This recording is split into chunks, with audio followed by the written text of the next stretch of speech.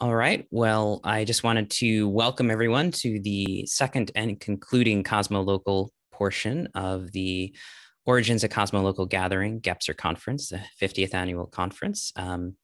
The afternoon sessions now commence.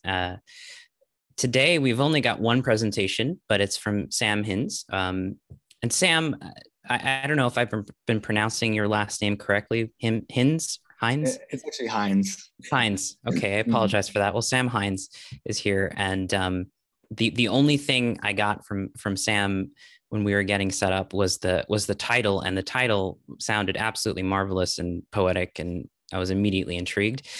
Communal Reverie: Early Gropings Toward Imaginal Aperspectivity through Interactive Imagination. So, first of all, Imaginal Aperspectivity.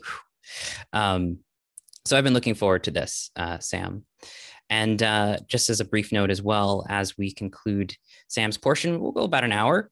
We'll be opening it up to the unthinkable present, concluding conversation, dialogue. Everyone is welcome to share their reflections and comments and integrations on the conference proceedings as they have generally been unfolding. So, Sam, I want to welcome you, and feel free to take the floor and take us into the Imaginal. Great, thank you, Jeremy. And I just want to thank you for hosting this and for the opportunity. Can I get a screen sharing? Here, I'll bring us into a little presentation that I put together. There we go. There you go. Okay. Wonderful. So the title of this talk is actually the working title of my dissertation at Pacifica Graduate Institute, Communal Reverie: Early Gropings Toward Imaginal Aperspectivity Through Interactive Imagination. I'll let all of you decide how grandiose that title might be on the other side of this. So Communal Reverie is the provisional name for a practice I've been experimenting with a couple friends, Cristiano and Cheryl, who I didn't expect to both be here, but they are, which is great. And I'll have more to say about them shortly. And so I'm just going to get right into, and this artwork here on the cover. Cheryl illustrated this solar eclipse, which I used as a symbol to frame this practice to them. And I'll have more to say about that as well. So first off, I'll just begin by saying that communal reverie might be regarded as an experiment in interanimating the practices and principles of collective presencing and active imagination. So to lay this out, I'll have to go into both of those practices first. So collective presencing comes from the work of Ria Bach. She wrote the book on it. The subtitle of the book is An Emerging Human Capacity. So she's trying to articulate something that she feels is coming online right now. And in the book, she outlines how collective presencing grew out of a gathering called Women Moving the Edge. So it was a group of women that met over a number of years recurringly. And this actually stemmed from another group that Ria was invited to by a friend of hers, Vin Fultoft, called Moving the Edge of Collective Intelligence. And the way that Finn framed this group was that this group was going to be attempting to find what he called the magic in the middle. And Ria resonated with this description. She felt she already had some recognition of what he was aiming at, which seems to be this sort of resonant flow of participatory and deeply embodied information and kind of clarity that can run through a group that convenes in deep co-presence with each other. So Ria went and attended that group with some friends, found that magic in the middle did emerge for just a brief moment, but felt it didn't quite coalesce in the way that she was hoping. And she and some friends felt that it was just a little bit too cerebral most of the time in the group, and that state is really achieved through deep embodiment. So Ria and a friend, Judy Wallace, convened Women Moving the Edge. Now, it's also worth noting that Otto Scharmer, in his work with Theory U and Presencing, is also very influential for Ria's work, and just for what is called We Space more broadly. You know, the work of Olin Gunlogson, Thomas Hubel. I know Ken Wilber around We Space has done interviews with Otto Scharmer as well. Sharmer did an interview in the early 2000s with another group of women. They called themselves the Circle of Seven. Now this was and Sharmer said that he feels that this is the heart of his book on Theory U, which is the foundation of awareness-based systems change. The Circle of Seven was a group of 6 women who met recurringly. The reason that they called themselves the Circle of Seven is because they felt that under the right conditions, they'd feel the presence of something that they came to call the circle being. And it was almost as if another presence that was very palpable, it began to emerge between them, resonates with this magic in the middle that Finn Voltoft was trying to point to as well, right? So there's this stream of influence. Rhea even draws some quotes from the Circle of Seven interview in her book. So I want to point to a few members of Women Moving the Edge here. We have Rhea on the left with collective presencing. On the right, Sarah Whiteley. She was also a part of that original group and went on to work with a practice that she's presently doing called collective alchemy, which is similar to collective presencing, but draws on metaphors from the Hermetic alchemical tradition and weaves in archetypes as well by working with tarot cards. And then Helen, who co-authored the original articles in Cosmos Quarterly, I think in like 2012 on collective presencing with Rhea, and also helped Sarah a lot and is really involved in collective alchemy. So these are like a few elders of this practice in my mind. And another, here, I gotta actually minimize something here so I can read a little more clearly. There we go. So both collective presencing and collective alchemy also very self-consciously situate themselves in relation to Gebser. So I'm gonna read a phrase from Rhea here out of the collective presencing book. She writes that the practice that we came to call collective presencing seems to tell us something about evolution itself, about a human capacity beginning to emerge, and about the new paradigm that we see and feel unfolding through us. The framework I found that best fit our experiences was Jean Gebser's description of the mutation of consciousness, written halfway through the previous century. This is important. Note that she's coming to Gebser in light of finding that what he's describing fits the experiences they're having in these groups, right? And then likewise, Sarah in her, what she calls a we thesis based on collective alchemy, in recognition that she feels that everything that came through her thesis is really attributable to the field of practice itself. She writes, collective alchemy is an evolutionary offshoot of the ancient practice of alchemy that can accelerate the evolution of human consciousness. It provides a bridge from the mental rational consciousness predominant in the Western world to the newly emerging integral consciousness described by Jean Gebser.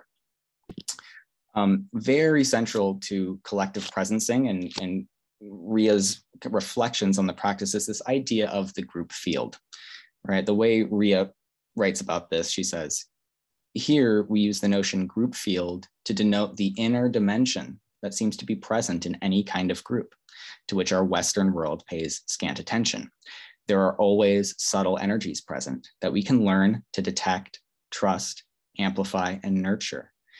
Rhea calls this subtle sensing, and it's very central to the practice of collective presencing. So there can be the emergence of this magic in the middle, but it's a capacity that we can practice and build competency in through this subtle sensing. And it's largely about being very embodied to both the gross body and beyond the subtle body, you could say. So I want to reflect on different conceptions regarding this idea of coherence. This means different things in different contexts, but I mean this, this kind of group field resonance that Rhea is pointing towards. And there are a lot of different understandings in the integral world around what's going on here. And I'm going to start with Ken Wilber, because in his chapter on the kind of collection of essays published by Integral Publishing House called Cohering the Integral We Space, he is framing this coherence as a manifestation of higher, what he frames as the second tier stages of development, which he regards as exemplifying a kind of increased interpersonal sensitivity. And through that interpersonal sensitivity, there's an affordance for actually elevated state experiences that he sees as reaching toward the non-dual. So this non-dual has this one mind quality. And once that state starts to be reached, he says it's as if there's a singular mind that's emerging between the group, right? What the Circle of Seven might have called this circle being. Ken Wilber's very emphatic to emphasize, to make clear that there's no dominant, what Whitehead would call like a dominant monad in the group. It just feels as if there's a oneness there. It's also important to acknowledge that in this essay, Wilber draws on Gebser and frames Gebser's structures in terms of a developmental sequence, despite the fact that Gebser goes to great pains to demonstrate that what he's calling the structures of consciousness are not developmental. There's not a linear or progressive thing going on with what he's articulating. So what would Gebser maybe have to contribute to this whole idea of coherence? I'm gonna read a section from the Ever-Present Origin where he's talking about a quality endemic to the magic structure of consciousness. So Gebser writes, communication between members of the group ego, the we, does not as yet require language, but occurs to a certain extent subcutaneously or telepathically. The egolessness of the individual, who is not yet an individual, demands participation and communication on the basis of the collective and vital intentions. The inseparable bonds of the clan are the dominant principle. So there's a sense that there's this coherence that's actually an endemic part of the magic structure of consciousness itself, right? Now, if what Ria is gesturing towards, that what happens in these group practices is a step toward the integral consciousness, then we might regard this sense of coherence as the rendering present of this magical group ego, dwelling alongside the mental centrated ego consciousness in a kind of processual dynamic, right? This is and rendered like phenomenologically to consciousness. So this would be an example of what Gebser calls synairesis. Benita Roy's reflections on coherence seem to accord with this interpretation to some extent, at least. In an interview that she gave for Rebel Wisdom, she said, even though we have this collective intelligence, we might say that we don't feel particularly connected in terms of relationally connected or intimately connected, or have a lot of affection for each other. So we have this collective intelligence, but we're certainly missing something that perhaps we had in pre-modern times. Some of these practices are helping us reclaim something that we had long ago. So that's still not an emergent human capacity, but I do think that somehow the emergent capacity and reclaiming this prior capacity, that they're dependent upon each other. So Benita's kind of saying it's both, right? That there is a step forward, that what Ria is framing as an emerging capacity is going on, but it's dependent on the retrieval into presence of something that actually we've lost touch with. And for Benita, it's very important that, that everybody present in the group it is actually individuated to a certain degree, at least to achieve what she's calling collective insight, right? That yes, we resonate in this kind of we space, but to the extent that everyone is sufficiently individuated to really contribute their unique perspective to the group, that's where a lot of the kind of emergent magic can happen. And the late, great William Irwin Thompson in Darkness and Scattered Light wrote something very much to this effect. He wrote that in a healthier collective consciousness, the individual is aware of the presence of the group mind, but his own integrity is not crushed by it. Also, interestingly, Otto Scharmer, in an interview on the Stoa last December, he brought in this term transsubjectivity as opposed to intersubjectivity. The reason he was framing this is that he felt that this notion of intersubjectivity wasn't quite satisfying, that what emerges in these deep states of coherence in these we space groups, it seems to exceed what could be intelligible just in terms of an interaction of bounded subjects, right? Even limited to just the human subjects that are involved, that there's a coming to presence of something much larger that transgresses the whole idea of the bounded subject altogether. And finally, I just want to point to what Miriam and Stefan Martineau suggest as an aspect of the conditions that give rise to this state of coherence. And they talk about grace being very important. this is really in accordance with what Gebser is gesturing towards when he is saying that the realization of the integral is not a mere matter of volition. We can't simply make it happen. We need to be in a matrix of participation with a deeper effectivity, right? One that we can't just will into being. The effectivity of origin needs to be present, right? So there does seem to be this element of grace, something else that's present when these states are achieved. Okay, so I'm going to move to active imagination here. And I'll just start with something that Jung wrote. In sleep, fantasy takes the form of dreams, but in waking life too, we continue to dream below the threshold of consciousness. And I'll add what Anthony Stevens, a Jungian analyst, wrote. He said, active imagination requires a state of reverie, halfway between sleep and waking.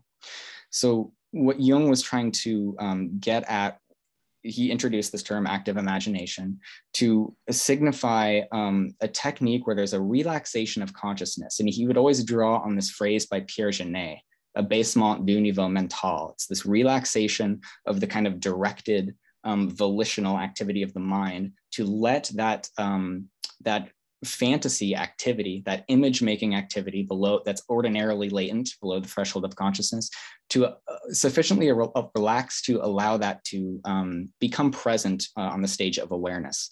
Very simple way of framing it. Now I want to introduce the term imaginal here. This is a term that was introduced by Henry Corbin in a lecture that he gave back in the 60s. He introduced this term imaginal to distinguish from the English term imaginary, right? So he wrote, my intention in proposing the two Latin words mundus imaginalis as a title for this paper was to circumscribe a very precise order of reality, which corresponds to a precise mode of perception. So he's granting ontological reality to this realm of the imaginal. He's saying that there's a precise mode of perception required to access it. What is this mode of perception? He writes, the organ which perceives the mundus imaginalis, or imaginal, is imaginative consciousness, cognitive imagination. And then he continues, active imagination is the mirror par excellence, the epiphanic place for the images of the archetypal world. A lot of important stuff here. Okay, so he's saying that the imaginal is pointing to a plane of existent phenomena apprehended through the organ of the imagination, right? That corresponds to what the alchemist Paracelsus calls imaginatio vera. This is like true imagination, as opposed to what he would have called the madman's cornerstone, or what Coleridge would call fancy. And this has to do more with the capacity of the imagination to just fabricate unreality. That's what the typical Western mode would conceive of all imagination being, but there's a distinction being drawn here. Interestingly, Tom Cheetham points this out, that it's not quite clear where the term active imagination was introduced for Corbin, because he was clearly influenced by Jung. He cited him often. But the first time he introduces the term active imagination, it was in translation of a term by the Persian mystic Suhrawardi, and that term was takhayul. It's not clear whether that was Corbin's own way of rendering that translation into English, or whether he wanted explicitly to draw a link with Jung's idea. It's ambiguous. Finally, Corbin's term mundus archetypus as a synonym for mundus imaginalis is showing that this plane of the imaginal is populated with archetypal images. It's symbolic, it's metaphorical, it's poetic, it's archetypal in nature. And I'm going to share a couple of quotes here by Corbin and Jung to kind of get at the nature of this imaginal plane. Corbin writes, the symbol announces a plane of consciousness distinct from rational evidence. It is a cipher of a mystery, the only means of saying something that cannot be apprehended in any other way. A symbol is never explained once and for all, but must be deciphered over and over again, right? So there's an activity going on here with something that's fathomless. We're engaged in an infinite hermeneutic with the imaginal, with these symbols that we apprehend through the imagination. Here's a quote from Jung on dreams, but this applies equally to the content that comes up through active imagination. Jung writes, I know that if we meditate on a dream sufficiently long and thoroughly, if we carry it around with us and turn it over and over, something almost always comes of it. This something is not, of course, a scientific result to be boasted about or rationalized, but it is an important practical hint which shows what the unconscious is aiming at. This is Jung essentially suggesting that there's an aim here, that when we metabolize these images, when we turn them over, that there is what he calls the unconscious has a kind of an aim to it. And we're participating and staying on track with that aim when we contemplate these images or when we work with them. And that aim has to do with individuation. Very important for both Corbin and Jung, though they frame it differently. So for Jung, individuation is framed in psychological terms, and active imagination will essentially lead to making contact with personifications of the unconscious that will first lead to greater contact with and the possibility of assimilation of those unconscious aspects of the personality that can then be kind of brought into the purview of the conscious ego. But eventually it becomes a means for just ongoing kind of dialogical relationship with the unconscious personified. And that will afford a greater kind of balance and equilibrium in the psyche, and ultimately the capacity to stay on track with the aim of what Jung calls the capital S self, or the total psyche, that there is a telos that we're participating in. And it's a way to honor that and feed staying on track with that. For Corbin, it's much more explicitly theological. Corbin's idea of the imaginal is linked with like Persian Neoplatonism. And so in this case, the idea is that what comes through active imagination are theophanies. They're images of a divine source, a divine origin. And to tend to these images, to nourish them, to work with them, is a way of feeding the process whereby the supra-personal image of divine origin that is ours to incarnate in the world is readily brought into realization, that we feed the process of becoming what these theophanies are luring us to become. And eros, or better said, pothos, which is like the divine inflection of erotic longing, is the fuel that keeps this process going. Okay, now I want to explore some ideas about imaginal time and imaginal causality here. I'm going to start with Jung. This is from seminars that he gave on children's dreams in the late 30s and into 1940. So, and this is where we start getting into temporics. Because dreams enter into consciousness one after the other, we conceive of them with the help of the temporal category, and we cannot relate them to one another in a causal way, or we tend to relate them in a causal way. It can't be excluded, however, that the true order of the first dream enters into consciousness only much later. This seemingly chronological series, as it were, is not the true series. If we conceive of it in this way, we make a conception to our concept of time. So he's saying that, and he's largely pointing to children's dreams here, that there's often a series of dreams that comes through early in life, and it seems like there's a temporal sequence to them. We might relate to them causally, but he's saying there's a different true order here. And what is that true order? He's saying the actual arrangement of dreams is a radial one. The dreams emanate from a center and are only later subjected to the influence of our time. So in the final analysis, they're arranged around a center of meaning. Right now, even more interestingly, Jung saw that in early childhood dreams, there seems to be a prefiguration, metaphorically or mythically, of the dominant themes of the individual life. So it's as though in the twilight of the dawn, when the ego is just beginning to consolidate, there are these emanations from, he would call it the unconscious, you can call it the imaginal, that where there's such a fullness of time that so much of the individual's the dramatic arc of the individual's life is already anticipated. Now let's see what Cynthia Bourgeault, the Christian contemplative and mystic, has to say on this idea of imaginal causality. This all comes from her book, The Eye of the Heart, and she writes so well and so beautifully about this that I'm going to quote her at length. So she describes that there is a non-linearity to the causal logic of the imaginal, and there are these synchronic, happening simultaneously, or diachronic across different times, resonance between corresponding patterns. She writes, Because of this fundamentally spatial, as opposed to linear, aspect of imaginal causality, the bits and pieces inside the frame do not usually hook up in a linear fashion. More often, they appear as simultaneous, overlapping resonances or patterns, caught by the heart rather than the mind, speaking the language of resonance or correspondences, as the poet Baudelaire called them, announcing their logic by the strength of the connectivity they establish between them. So it's about correspondences. It's about likeness, resonance of common meaning when it comes to the imaginal. She's also emphasizing, and this is important, that there's an emergent meaning that's arising through the interplay of the components. So there's something that's arising in the relationships between these imaginal patterns. In imaginal causality, the meaning is generated in the richness of the interplay. One can speak properly about a tapestry of meaning, or in a scientific metaphor, one can say that the meaning is an emergent property of the whole. It doesn't lie in any single part, no matter how powerfully configured, but in the way the bits and pieces speak to each other, calling each other into resonance. It's detected in the subtlety of the weave and in the energy released, in the interplay among the various strands.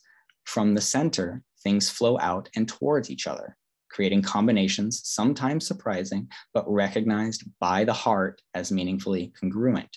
The themes, words, symbols, and images all sound together to reveal hitherto unsuspected dimensions of depth, meaning, and beauty. The validating sense is one of coherence and richly patterned meaning. So this is about meaning, this is about image, it's about resonance, and it doesn't really hang, it gets us into a different experience of time that doesn't quite hang with the linear experience of the mental consciousness. And this is very important. Bourgeois suggesting there's actually an interplay between these time forms when we're engaging with the imaginal, right? There's an interplay between what Gebser would frame as linear mythic temporality, mythic cyclical temporicity, and this archaic and magic kind of timelessness. Right? One of the most important strands of the interplay lies in the counterpoint between the two different kinds of causality themselves, linear and synchronous. It is completely necessary intertwining. Otherwise, that great imaginal panorama simply floats out there with nothing to ground it in the marrow of our earthly lives, to feed it with the raw material for the continuous alchemy between the realms, right? So Bourgeois is thinking with Gurdjieff here, and he has this notion of reciprocal feeding. So it's essentially to say that these realms, through imaginal practice, these realms intermingle and mutually affect one another, and that there's something very valuable about this. There's an alchemy that goes on. Once you start getting involved with the imaginal starts getting involved with you. Finally, she points to chiasm, which like a chiastic structure is a literary device that has a kind of concentric organization around a core, like a center. An example would be like something that has the structure of A, B, C, C, B, A. And this is in her book. She's drawing from the work of Bruno Barnhart, who's trying to organize the Gospel of John in this chiastic form. And so you can see it kind of all organizes concentrically around the center. So we have the same radial organization that Jung is also gesturing towards. One last part, and this is extremely crucial. Rob Berbea, who passed away last year, but before he did, left us with this really original and incredibly beautiful teaching that he calls the soul-making Dharma. This question of how we distinguish between the imaginary and the imaginal is a really rich question, not easy to get to the bottom of, but he has one very kind of practical way of gauging when it is that we're actually making legitimate contact with like the imaginal realm. And what he's saying is that he's using the term samadhi, which he's framing here as like awareness of and sensitivity to the energy body. This is what affords contact with the imaginal. So if you're tuned into the subtle energy body and you can feel where within the subtle energy body these images are arising from, that's an indication for Berbea that you're close to the imaginal here. Now, because subtle sensing is so central to collective presencing, or these presencing practices more general, not only to participate in the practice, but it seems like the field itself supports the subtle sensing. So it seems like presencing practice is actually a really helpful arena for supporting imaginal revelation. I want to turn toward Gebser here because he has some interesting things to say about the ontological status of the archetype. And this is coming in part 2 of the ever-present origin, where he's looking at manifestations of the aperspectival world. This is from the section of psychology on psychology, and he really focuses on Jung here, and he zeroes in on the archetype as an aperspectival manifestation. So this is what Gebser writes. The archetypes themselves are the archetypical structures, and the archetypical structures are eternally present. This means that they are time-free. They are such that although lacking a material existence, they preform the psyche. This means that they are not only immaterial, as the psychic is in and of itself, but they're amaterial. They underlie and preform the psyche achronically and amaterially. Moreover, to the intellect, they are unknown and inexpressible. That is, they are not merely irrational, but irrational, insofar as their incomprehensibility and inconceivability do not prevent us from raising them into perceptibility. So again, archetypes, symbols, the imaginal, it has this fathomless quality. It just exceeds our ability to rationally comprehend it in its totality. Nonetheless, we can know it somehow. We can recognize it somehow. And that these are time-free. It means that they belong to no single structure of consciousness. They belong to the whole. They permeate the whole. So I would say that this implies that archetypes latently permeate the dreamless sleep of the archaic structure. They actively cohere the timeless, entangled, vital nexus of the magic. They diffract imagistically into the cycles, pantheons, and storied patterns of the mythic. And finally, they latently exude effects upon the mental, generally by way of unconsciously literalized mythic fantasies. This is what Hillman's work is pointing to. William Irwin Thompson does a lot of work on the ways that these mythic patterns are projected onto the world and taken literally. And then also occasional eruptions of magic synchronicities. I put synchronicities in quotes because synchronicity isn't a noun. Jung frames it as an abiding principle. It's like kairos, right? That there's a formal quality and qualitative dimension of time. But generally people, what the mental does with time is it partitions like events and nounifies them. And when these eruptions of that correspondence kind of break through suddenly for the mental consciousness, people say like, I just experienced a crazy synchronicity. But it's an ongoing thing. It's ever present. So I'd say that in sum, Gebser's statement here implies that archetypes constitute the irrational and time-free primordial forms through which the effectivity of origin emanates integrally throughout the whole. They permeate all throughout the fully present and fully transparent whole and the hyper-wakeful clarity of the integral structure.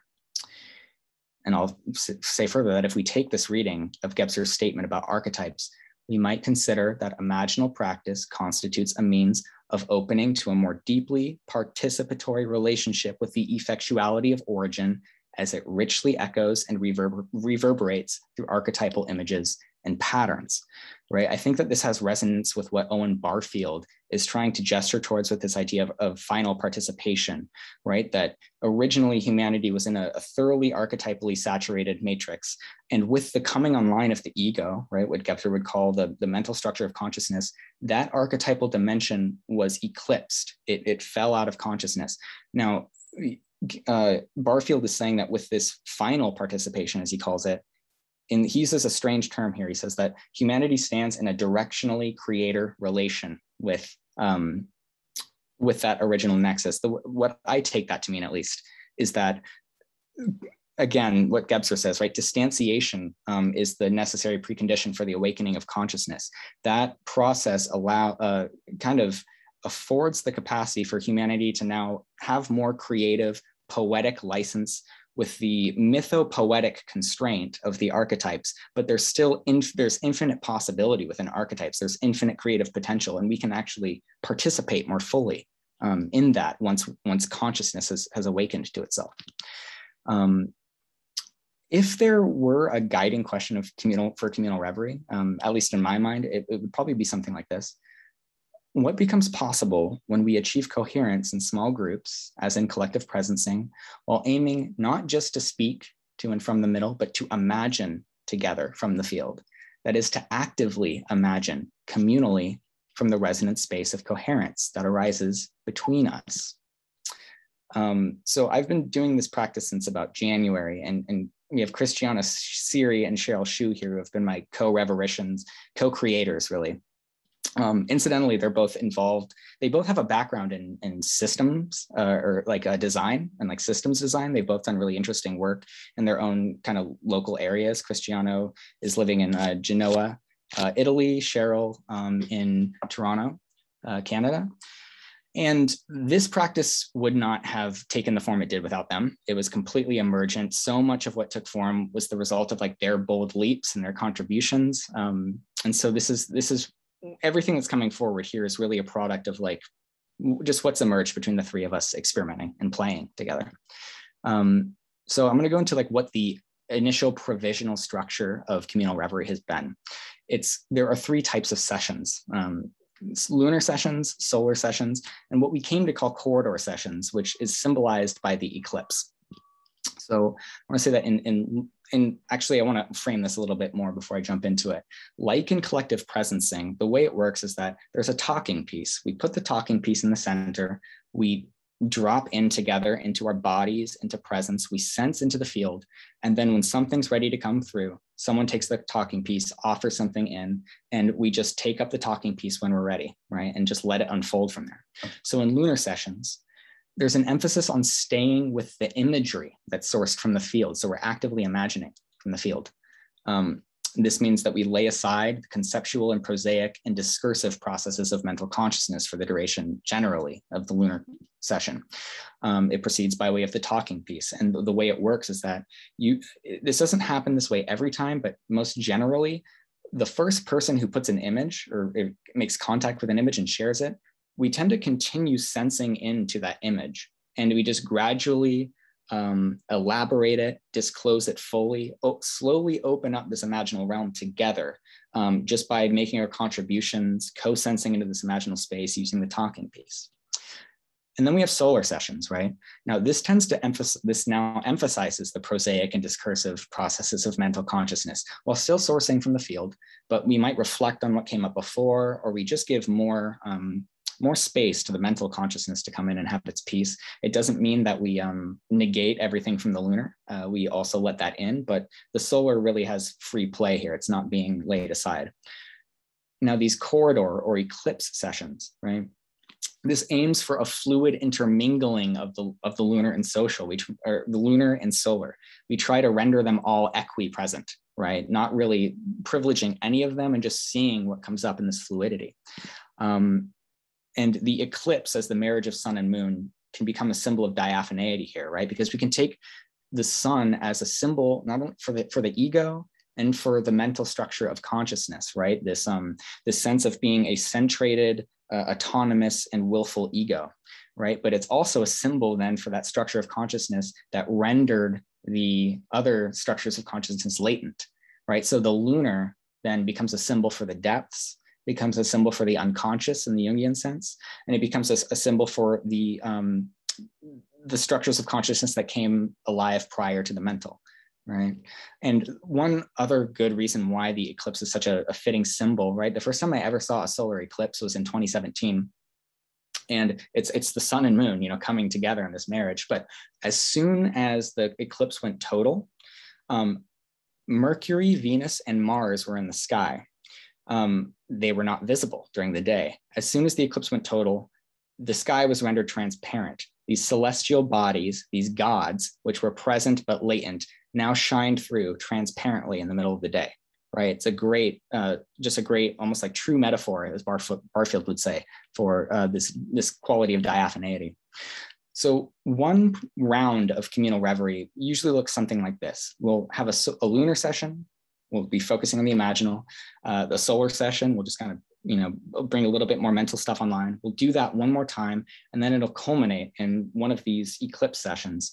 And, the eclipse sessions did tend, at least in my experience, really tended to enter a state of increased intensity. Like the energy of the field would often get a lot more intense, and it's really hard to articulate what would come up. There would be more of this quality that is at least moving in the direction of what Gebser describes with diaphaneity. It's like this open gathering is the best way I can put it. And sometimes there is a sense of like this flowering of grace. It's hard to explain. Now, I want to ask this question. Is there a distinctly aperspectival expression of the imaginal realm? So what I'm going to do here is just put forward something that I put together after I started noticing something, which was this tendency sometimes for a certain image that would emerge during one session to re-emerge in a subsequent session later, usually in a context that was highly meaningful and resonant with that image. But it started happening more and more. And once I started noticing it, I just went back through the harvests of all the sessions, because I usually write things down, I'll make doodles and everything. And I just tried to look at every time an image came back up again. And I drew links between them, right? So this is going to be almost a schematic, and it's highly abstracted. It's totally ripped from context, right? But this is like a schematic for all of the sessions. And I'm going to just draw a link between two sessions anytime an image came back forward and echoed. So you can see we have the solar, the lunar, solar, lunar, solar, lunar. The first one had an extra round. And then this was the first eclipse session. Now watch this. The very first eclipse session, right, which has this more diaphanous quality, was the first one that had an echo of images. So it's like the one that reaches, in my experience, most strongly toward diaphany, we have the time dimension breaking through, right? The recalling of old images. And I'm just going to let this kind of unfold, and you're going to see gradually the links will continue proliferating. This is every time an image reemerges in a subsequent session. It's being a little laggy here, so pardon me. And yeah, these links are just going to keep adding up. And this is going to be the last full cycle that's included.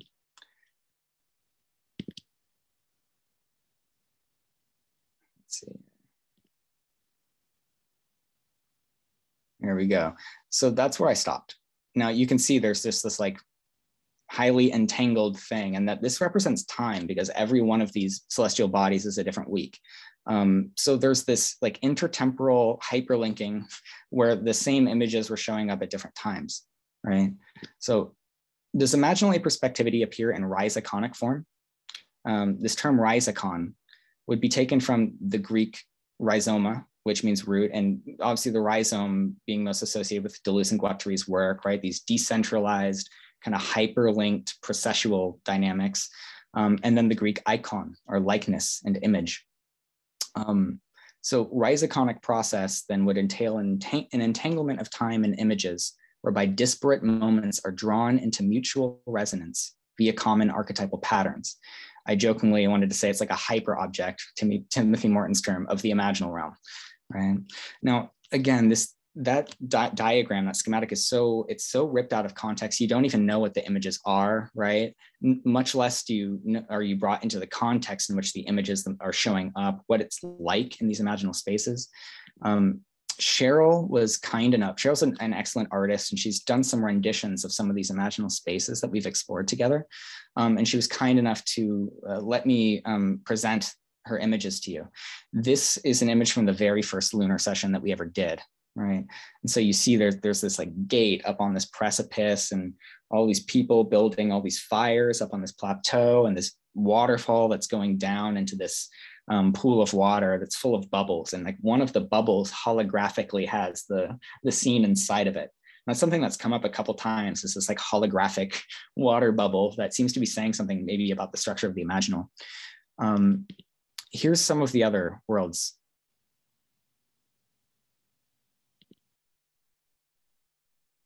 And I want to add that there's almost a sense that like we really have, Cheryl and Cristiano and I have like gone to these places together. And they're incredibly rich. And it's really impossible to convey everything of what it's like doing this. And Cheryl did her own harvesting, right? And this is really cool, because whereas what I was doing was drawing kind of temporal correspondences between the same images, Cheryl's drawing these, again, like the Baudelaire poetic correspondences, right? She's looking at different images that come up at different times and finding where they cluster together in a kind of formal coherence or kind of formal correspondence. And this is a whole other, and this would have like diachronic and synchronic linkages between them. So yeah, there's just a lot of richness here that's kind of impossible to convey. Now, the way I want to close this off is this question, right? Assuming what Gebser describes as a characteristic of the emerging integral consciousness, right? The supersession of the ego. What becomes of this idea of individuation, right? And again, here we have the sun, right? I've talked about what the sun is a symbol for a little bit, but it also would make sense to say that the sun symbolizes that urge of the cosmos itself to instantiate itself in like a highly differentiated nexus of experience and increasingly expressed personality, right? That's like what every one of us is just the cosmos like trying to do that. And the imaginal seems to be like the kind of divine element of that process. Does individuation become adividuation? And again, this is from Gebser, right? A is not from the, it's not alpha negativium, it's alpha privatium, which means it liberates, right? So this is not to negate individuation, it's to liberate individuation to re-embed itself in its context, right? In its ground.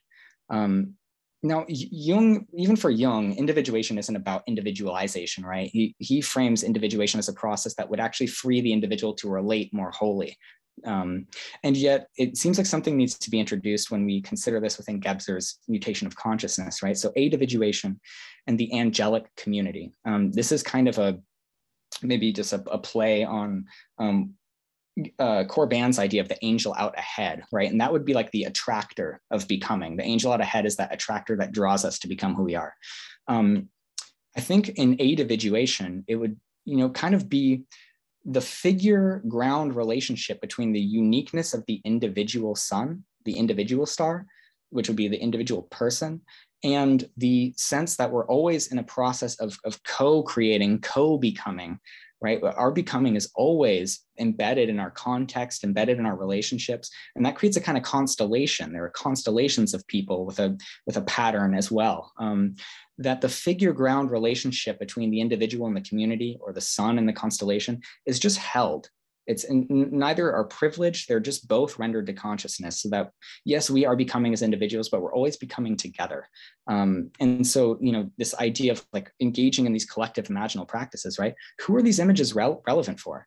Because if we conceive of it in a more orthodox Jungian sense, or even the way Corbin would think of it, like Orthodox Jungians would probably think like, when you're doing this practice, you're having people get together, drudge up, draw forward images of their own unconscious, and then like stitching together a weird Frankenstein monster out of them. That's like this weird thing of people like putting their unconscious together.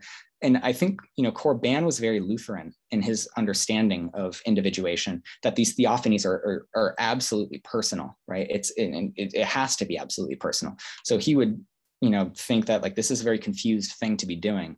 But I want to open up to the possibility that when we're sensing into the field in this way, somehow these images might be relevant to all involved, that they're not only speaking to our own becoming, maybe they're speaking to the process that we're in together in complex ways. And it just draws us into a more fluidly intermingled way of being, right?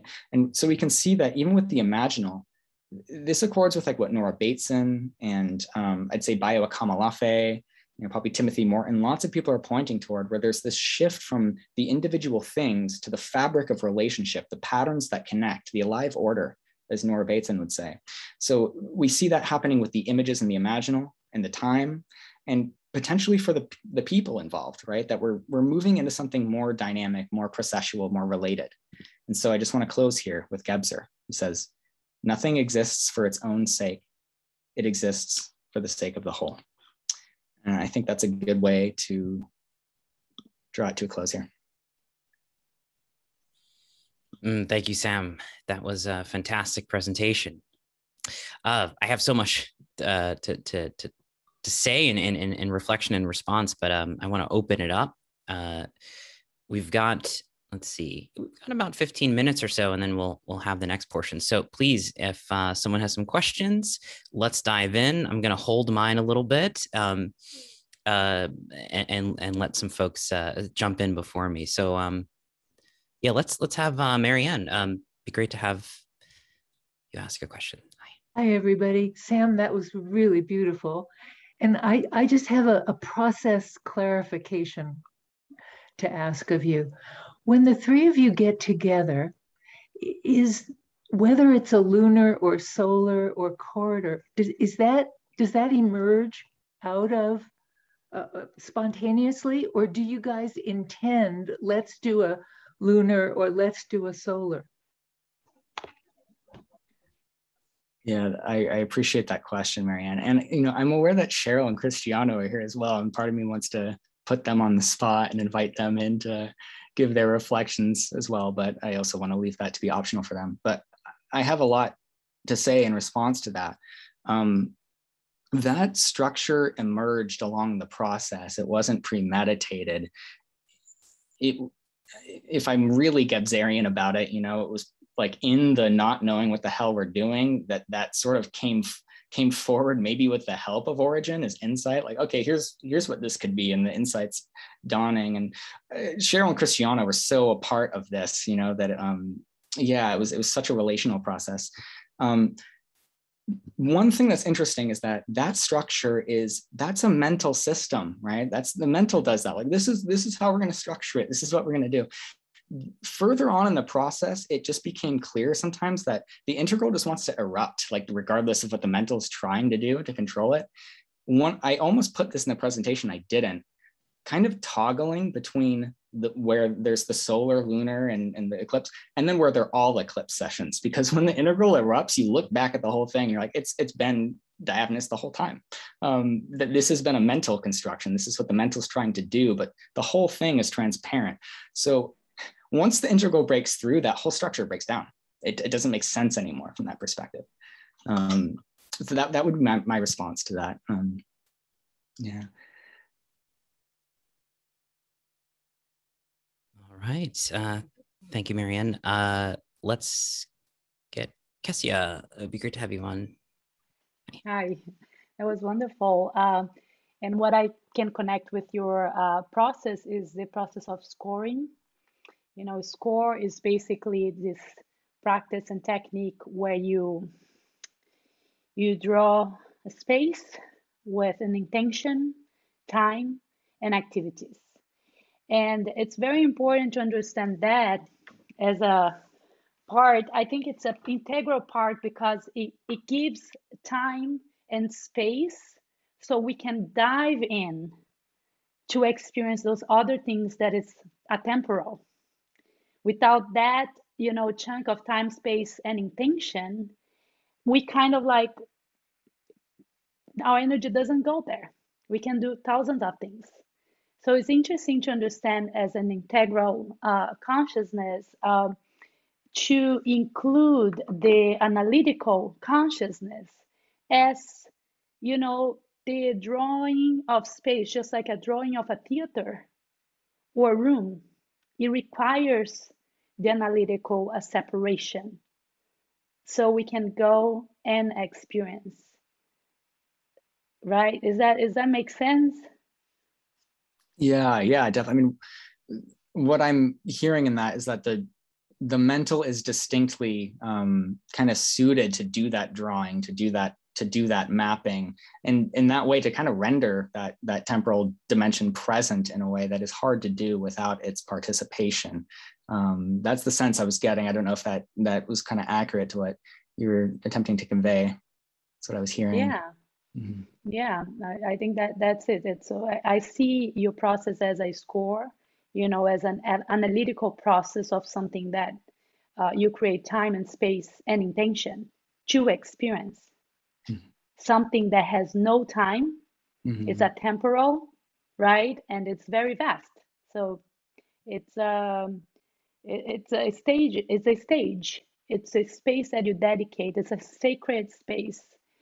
That's also how ritual can be described. You describe the ritual in time and space. So that a temporal can be experienced, right? Mm-hmm. We can draw that space Mm-hmm. clearly.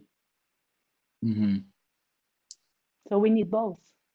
We need the analytical to be integral in a way to retrieve and remember.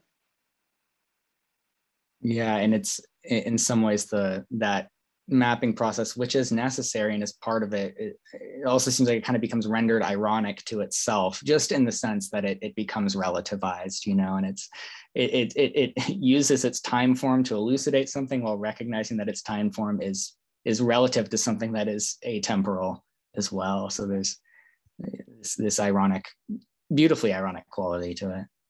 Yeah, I couldn't agree more. Yeah. Right? Cool. Thank you. Thank you, Casey. Yeah, I was just going to say before we jump to Lisa, I felt as you were showing the illustration and the graphic there and the interweaving, right, that kind of rhizomatic hyper object of the aesthetic universe kind of revealing itself, right, overdetermined with meaning and relationship. I was thinking of just the Christian mystics and their terminology for the dark intelligible abyss, right? Like their description of that unknowing, or the Christian mystics describing the cloud of unknowing. And yet the mental rational and the mental structure is welcome there. It's overdetermined by this transparency, right? The transparency is so, for those of us who've had contemplative insights or experiences, it's like the thought is almost drowned by that abyss. Like the thought could scream as loud and directive and totalizing as it can, and it's still engulfed by unknowing, right? And so there's no risk here to bring the mental in. It's just in relationship. So I really appreciated that image of the eclipse. That was fantastic. But yeah, thank you, Sam. Let me jump to Lisa. Thank you, Sam and Cheryl and all the collaborators. There's so much to say, so I won't go on, but I'll be tracking your work. I just want to say that what my attention keeps being pulled back to right now is, yeah, as has been already said, really, you're navigating such a careful path with your research here, and I really appreciate that you're staying on that edge of allowing and not rejecting, but yet taking. I think your point about the individuation and how might we at least find enough language to bring that into the mental. It's so needed. It's so needed, ways through and into, and ways to invite others to embody the predicament differently. So just big shout out, appreciating you. Thank you. Thank you. Thank you, Lisa. Danny, it would be great to have you jump in. Yes, thank you. I'm going to stay with Lisa, how Lisa was conveying this. What comes to me is contribution. This is a contribution. I run into a lot of people, it was just a few days ago, and they were in a big conference and they were having a practice of we space, and they were put in various places. And the report they gave was, I don't know what we're supposed to be doing here. And it was so genuine, it's like they wanted, their heart was there, wanted, but they didn't know what this was about. And so what you're offering here, I just watched it. It's a bridge. It's a bridge. And like you say, it's a map. It's some way I think it's very possible for many people. It's intuitive. It's just, it seems to have always been here with me, that sensing of the group space, but it isn't for most people. They don't know. And I think your contribution, I hope it gets, I don't know what plans you have for it, but I think it really needs to come into the field to, it's a translation. You're translating something as opposed, and also transmitting it. You're transmitting and translating at the same time. So. Thanks, Danny. And one thing that's coming to mind as you were sharing that is that, this is, I think, one of a huge variety of creative ways that these collective practices or these presencing practices and the imaginal can be brought together and woven together. And I, sense that anyone who who plays around in these practices like to, experiment and see what's possible. I do want to say that there is an intensity, at least in my experience, also to the practices. Like, I guess the metaphor is like the moment you pull a tarot card, it's like once you look at that archetype and that archetype kind of coalesces around the situation, it's like, oh, you're like, now you're in it. Sometimes it's like you almost can't undo that Pandora's box. There sometimes is a way by kind of opening up to this dimension of things or this domain. Like it can be like that sometimes, and there's an intensity to it, and at a certain point, it's like you're participating in it, whether you want to or not. And I don't think that's a bad thing. I think it's important to open to that. But there is that intensity to the archetypal. And I'm just, I'm still wrestling with like, what are the shadows maybe of this practice, or what are the ways that we might get caught up in the kind of deficient forms of these structures, and how do we show up for that? I think I think I have a proclivity sometimes for getting latched on to the archetypal, sometimes in beneficial ways, maybe sometimes in challenging ways too. So those are turbulent waters that I'm still trying to figure out personally, Let me say one more thing, and not about the shadow piece, because I've got a little point here. Someone once told me they converted to Judaism, and the reason they converted was because of the rituals. And what they said is, I spent my whole life thinking rituals, and this goes back to what you were saying, Kesia. It's rituals, it's like, forget it, there's nothing really happening there in that ritual, right? And that they began, what was their, how can I say this? It's like the little key, like you have a key for a code.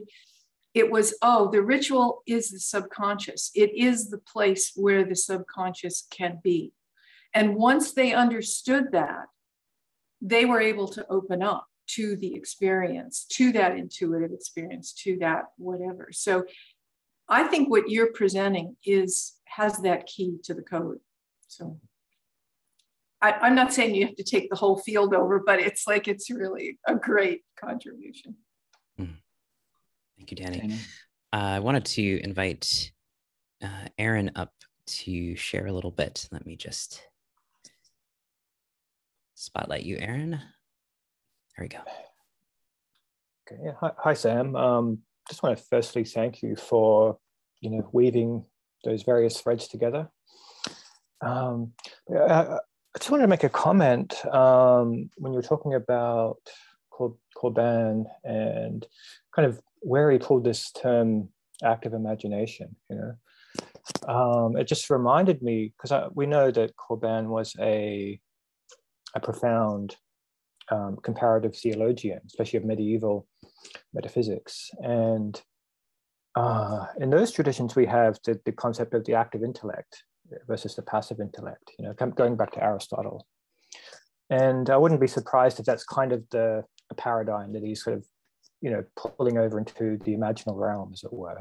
But what you get there, that kind of metaphysics, which has arguably Egyptian roots, but certainly Platonic, of the active intellect or the divine mind, which creates the forms, which then which are the paradigms of the world of things as we know them, and the imaginal realm is the mediating space that kind of helps close these things in images and color and births him into material being. And, as Corbin said, or actually I think one of his Sufi alchemical sources said, the imaginal realm is, it's the place where spirits become bodies and bodies become spirits, it's that.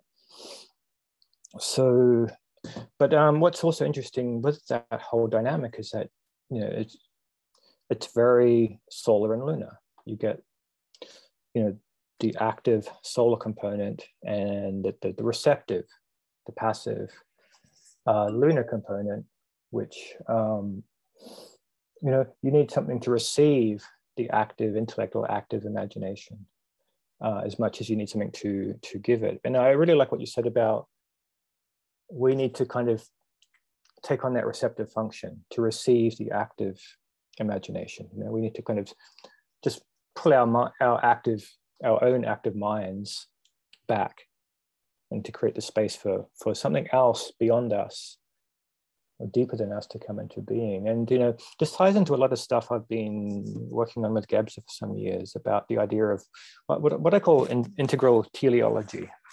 It's this idea of what you might call the will that cannot be willed, or integral volition, And in his later writings, Gebser is quite explicit that free will and predetermination are two sides of the same coin. They're in a relationship like yin and yang, and we overemphasize our rational free will and our conscious choices, all that. But on the other side is this more receptive function, which shapes our lives just as powerfully as our conscious choices. But there's this sort of deep destiny in our being, which is much more unconscious, and it's more connected to these entanglements and synchronous interweavings that you've articulated. So much more could be said, but yeah, I just wanted to make at least a few comments. Yeah, thanks, Aaron. I appreciate that. And just to your first point, like that lineage that Corbin's working within, lends some plausibility to the idea that he might have spontaneously translated that concept of takhayul to active imagination through his own kind of lineage he was drawing on and the way he was thinking about Absolutely. it. Yeah, well, he was often translating, say, Sufi metaphysical terminology with their Latin equivalents in, medieval Christian mysticism. Like he was doing that a lot. So yeah, that makes a lot of sense. Yeah. And just to the last point, I'm glad that you brought up this, I guess, the paradox of the will, and it's so clear that Western culture has been so one-sidedly on the yang side, as you put it, and that there's a lot of running, kind of rebalancing that needs to happen. And yet for me, the central challenge of Gebser, like the kind of koan in all of it, has to do with that paradox of the will, right? We have to know when to allow and when to act, when to receive and when to impart. And that's a puzzle to live into constantly. It's a challenging thing, and it comes up a lot. It's come up a lot for me in this practice, certainly, especially in the moments when things become more ambiguous and starting to lose the plot, or things start decohering necessarily. You need those moments of decohering, but it's that's where that difficulty comes up, and you really have to sit in that. And is it my will or thy will? And trying to align my will with thy will as much as possible, but it's hard to have a felt sense of that from the place where we're standing, I think. Yeah, and this is why I come back to this Gebser's idea of primordial trust, because, and again, in his later writings, he's talking about, we have to trust in that uncertainty, and also in the invisible, and these are things that we can't, like our rational minds, we place trust in what is tangible, visible, logical, clear, and he's saying primordial trust is the opposite. You have to place your trust in the unknown and the intangible, that everything we don't know. And yeah, that's that Gelassenheit, that letting be and letting through. Mm-hmm. Yeah, I really appreciate that, Aaron. Thank you. And then, yeah, thank you, Aaron. So much to say about that, but I'm going to hold off again till we move to the unthinkable present section, although I feel like we're kind of approaching it. Let me go to Adam and then Jesse. I think you don't have your hand raised, but you did before, so you're welcome to jump back in if you like. But yeah, Adam.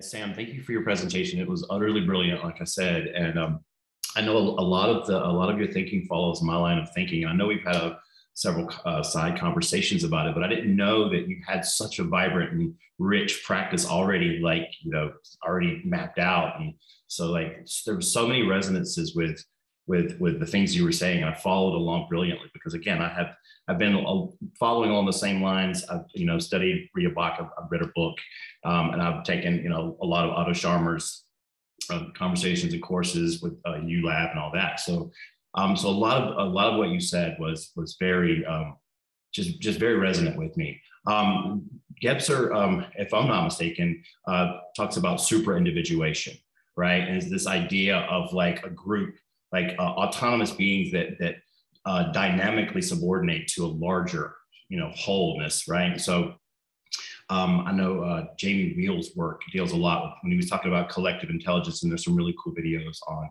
Rebel Wisdom about that. One of the questions I wanted to ask you was that, did you in any of your sessions, did you ever present a problem like in a crucible and use that process to try to solve that problem? Is that something that your program is designed to do, or not? That's a really good question, Adam. And you brought us right back to the question of, the will and what role does that have? At this point, no. At this point in the practice, it's mostly been just an opening to the process, but this is not something that hasn't come up. And I've thought about the tradition of dream incubation as like a possibility. Like going to the island of Kos, to the Asclepion with a problem or with an ailment, bringing it to the Apollonic priest there, and then going into the temple to dream and receive a dream in response to the ailment, right? That could there be a process of incubation brought up where, similarly to collective presencing, where the hosts source a question and then open it up to the field, and that becomes the guiding thing? Could there be something sourced with a intention to incubate and bring that into the process? It seems possible to me, or it would be something probably worth experimenting with at some point. Hasn't happened yet, but that's a possibility. And I think it's an important question. And there's a part of me that's really has, that almost shies away from introducing will, into this, like, what feels like very sacred territory with the imaginal. But I think there may be too much shyness potentially there. So that is, something that's been present, and at least has certainly been on my mind as a possibility. Yeah. Mm-hmm. Great question, Adam. Thank you. Just a quick note on that before we jump to Jesse, that there's an implicit agency in the work that you're doing, right? There's an implicit creative agency in being able to weave these connections, that they are personal and meaningful connections, right? Not only to see the patterns, to see that kind of imaginal rhizomatic hyperobject, but also there's that sense that transparency is already innately there, because those connections are rendered transparent, crystallized, popping up like little mushrooms across space and time, and you're involved in it, right? So there's this intensification. I don't know if will is a good word, but it's like this participation, this creative agentic participation, which to me sounds something like this as you're speaking, this trans-individuation, right? This planetary trans-individuation that Debashish Banerjee talks about with Simondon and Aurobindo as well, right? This kind of plasticity and creative process. So yeah, I don't know if that's a question, but I'm sensing agency and creativity being really critical here. And Gebser says, right, in the ever-present origin, in creativity, origin is present. So what happens when we become co-present with this creative process as agents of it. An explosion of different thoughts and possibilities show up there. Yeah, thank you for that, Jeremy. One thing that's just coming up in response to that, and it's pinging off what Aaron brought up earlier, I guess, is this notion of primal trust, right? To trust the soup, to trust the massa confusa and get comfortable in that. And this is probably the biggest edge, at least for me personally, is that primal trust means trusting ourselves too, but then it means trusting ourselves in an age where we need to get beyond our very egocentric, overly agential attitude, right? This very unrelated kind of way of being. And that is, that's so strange. That's a paradox in itself, right? Like we got to trust ourselves. We got to trust ourselves in the possibility that now trusting ourselves anew will participate in a more healthy fashion. And that's wrought with paradox, I suppose. But I like that. Just to add to that idea, this trusting ourselves, yes, absolutely. But also we are far deeper and more whole than we give ourselves credit for. You know what I mean? So when we trust ourselves, yes, we trust our known selves. We've got to trust that we're the tip of an iceberg, and there's much more depth there. That's super personal, innate, right? That Gebser speaks of. Jesse, please.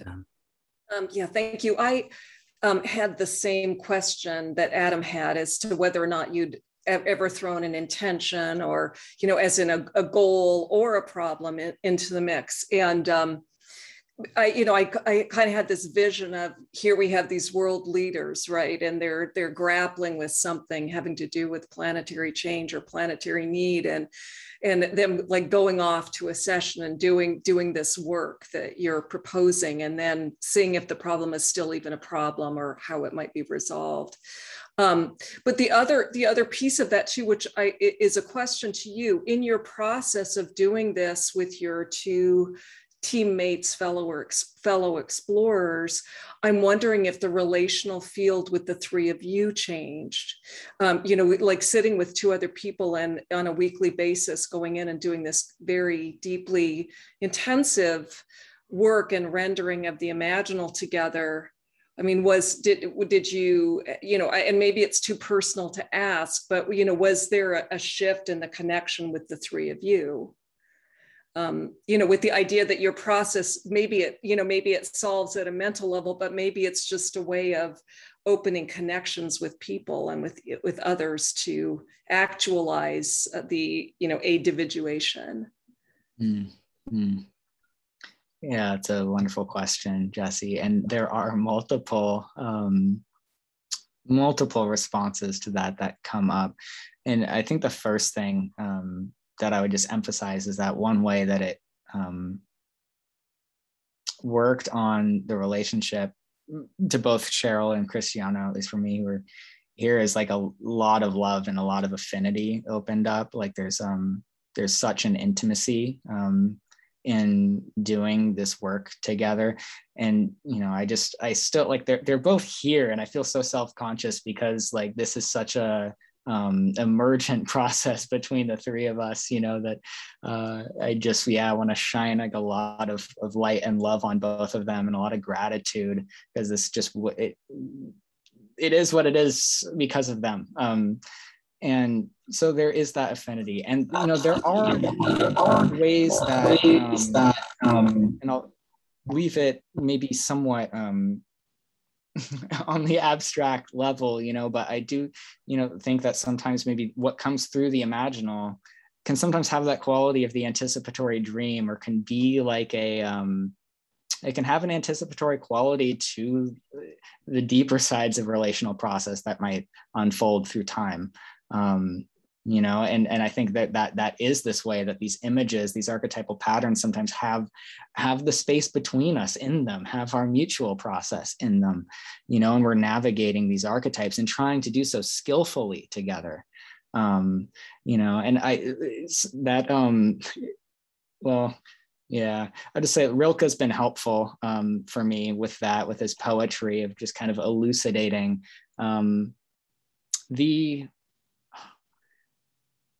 the intensity of participating in the archetypal patterns, you know, because it can be intense, and there's I guess there's a skill that's needed. And actually what's coming up now, and I just want to emphasize this, is that Rob Berbea's work on the soul-making Dharma, if anyone is familiar with that, I so recommend checking it out. He's left such a beautiful gift, kind of bringing the Buddhist tradition, particularly with an emphasis on emptiness and unfabricating, or the unfabricated, into such a dynamic relationship with the imaginal traditions, not only like running through the West and their deeper origins, as a way of like skillfully fabricating, as a skillful mode of participation with the archetypal forms, and a way to practice that. And yeah, I think that what he's gesturing towards is also a way to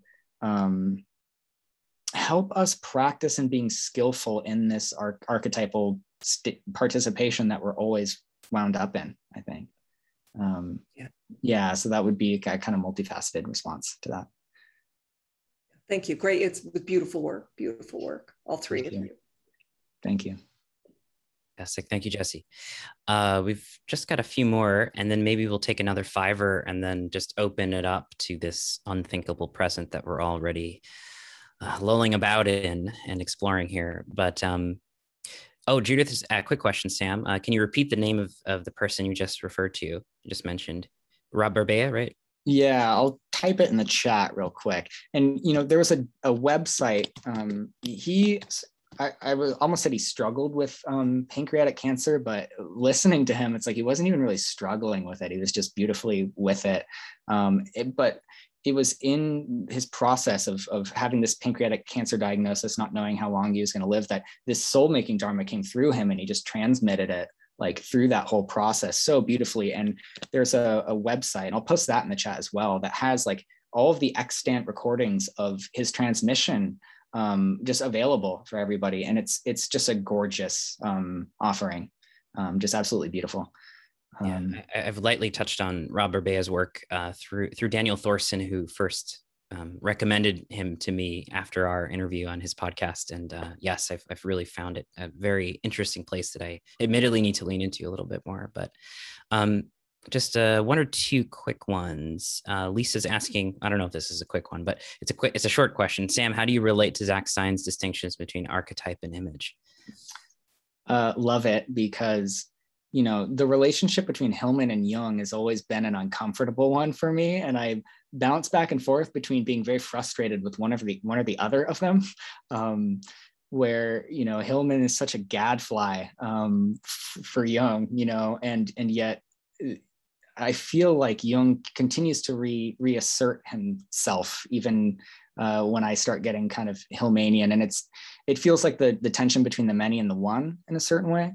But Zach Stein's metapsychology, and essentially, I would say he situates Hillman and this emphasis on sticking with the image and the multiplicity and the particularity and this idea of ensoulment, and then situates Jung in this idea of transcendence. It's the symbolic, right? It's the kind of extraction of the universal from the particular, and the tension between these, like what Edgar Morin talks about as unitas multiplex, right? So that's kind of like this tension, like this unity and multiplicity that's always in tension, and then development, right? It's actually the tension between these that keep the cycle of development moving. So I just think it's brilliant. And I was like, oh, thank you. When I saw him relate those in that way, it's like, here's a model that can kind of help me be more comfortable in my discomfort with how to like figure out what's going on between Jung and Hillman, because it's a good tension and it's bothersome. So that would be like my quick answer to that. Thanks, Sam. All right, well, let's formally close this portion before we move to the unthinkable present, and give us about 5 for another quick bio break, quick snack break. And everyone is welcome to stick around and continue the conversation after. It's going to be very, very loose and open, and not too much structure. Really just we'll be here to reflect on the conference, and maybe I can talk a little bit about what we have in mind for next year as well, and how to get involved and continue to stay involved between then and now. So, all right, everybody, thank you so much, and see you in 5. We're going to leave the room open till then.